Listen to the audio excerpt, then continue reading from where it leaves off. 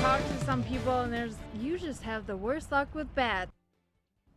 A Fond du Lac woman is struck with a case of deja vu.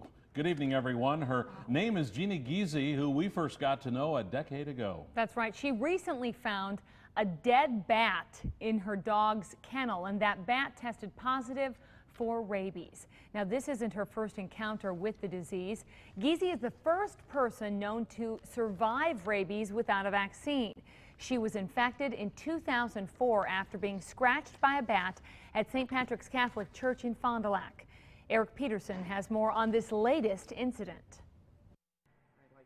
Jeanna Giese says she noticed the bat when she went to feed her dogs Tuesday morning. There was a shriveled up dead bat in their pen, and picked it up with the shovel, and I looked at it and I saw teeth marks, so right away I'm like, okay, I have to get this tested, make sure. Giese double-bagged the bat and took it to her veterinarian, who sent it to Madison.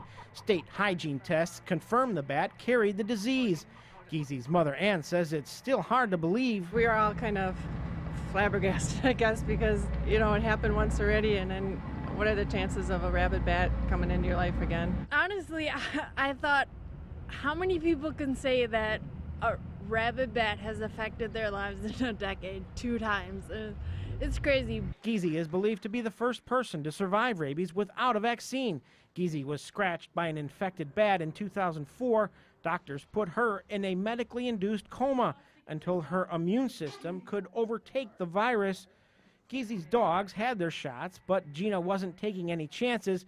She took Maya, Asher, and Shy to the Animal Medical Center for treatment. They have to be up to date on their rabies vaccinations, which all 3 of my dogs were. But after they have rabies exposure, you need to get them a booster shot. The dogs are back home, but aren't allowed out just yet. The 2 boys that were in the pen with the bat have to be quarantined, just to make sure that, you know, nothing happened with the vaccines and they're not going to get rabies. It kind of puts a hiccup in it all, but I'm just glad that they're safe and that I caught it. In Fond du Lac, Eric Peterson, Fox 11 News.